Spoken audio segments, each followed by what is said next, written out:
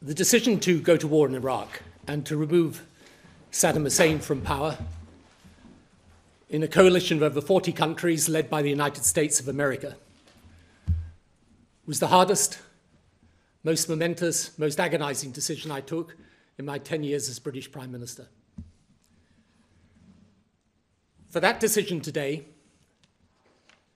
I accept full responsibility, without exception and without excuse. I recognize the division felt by many in our country over the war, and in particular, I feel deeply and sincerely, in a way that no words can properly convey,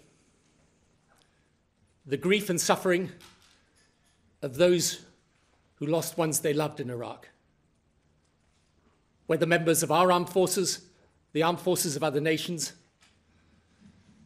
or Iraqis. The intelligence assessments made at the time of going to war turned out to be wrong.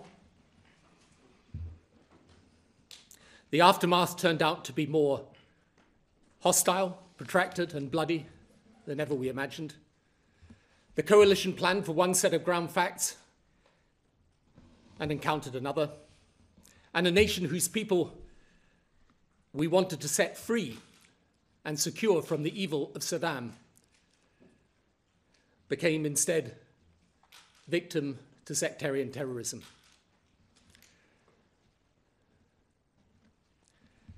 For all of this, I express more